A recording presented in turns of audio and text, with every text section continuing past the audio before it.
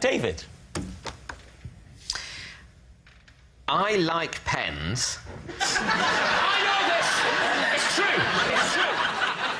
I like pens, and I like to know where my pens are. For this reason, I have a 3-point pen policy. What's your 3-point pen policy? Well, point 1, I find it important to know where my pens are at any time. For example... That covers all 3, this doesn't pen. it? No.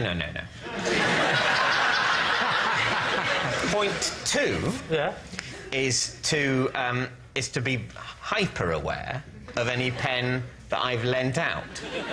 Point 3 is to take any opportunity within the bounds of a reasonable interpretation of the law to purloin or otherwise obtain pens.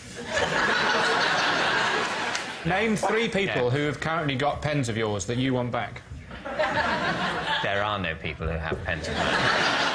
A key part of point 2 is to get a pen back as soon as possible. When people say, oh, can I borrow your pen? What I want to say is, absolutely not! Get your own pen, this is mine!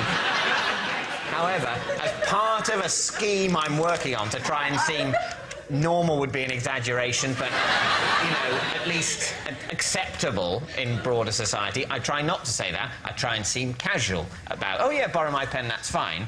And then I'm thinking about it constantly until it is returned. The pen that you've got with you tonight, is that your own pen or is that a BBC pen? It is now my pen. Pass me the pen. I'd rather not. Well, you have to. You have to pass me that. I will give it you back. Yeah. I will promise to give you the pen back within 5 minutes. All right. OK, shall I... Let's meet halfway. All right. It'll be the first time we've made physical contact in 5 years. I'll see you. Right, put the pen on the floor and step away. Step away from the pen. You're going to destroy the pen. I'm not going to destroy the pen. You've got such a cynical mind. Back away from the pen. He's going to destroy it. I'm not going to destroy the pen. That would be infantile. So this is a pen you got from the BBC today. Yeah. If I take this pen and say I'm keeping this pen, what will you do to get the pen back off me? I will not fight you. So what are you thinking, Lee? It didn't seem much of a system, did it? That he's going to ask me to have the pen back, I'm going to say no, and he's going to leave it at that.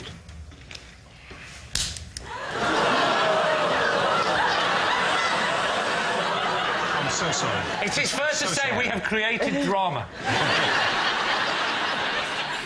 You had explicitly reassured him in front of witnesses that you would not break the pen. I didn't believe him. That is true. I didn't believe him. I knew he'd break the pen. That pen, I'm afraid to say, and I hope this doesn't make me sound heartless, when I put that pen down there, it was dead to me.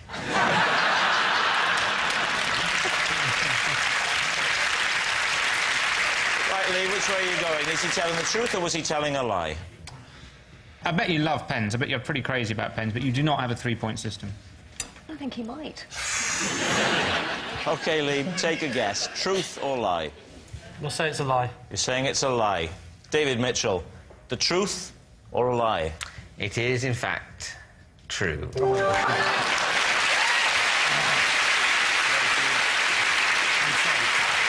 Yes, it's true. David does have a 3-point pen policy, so he knows where they are.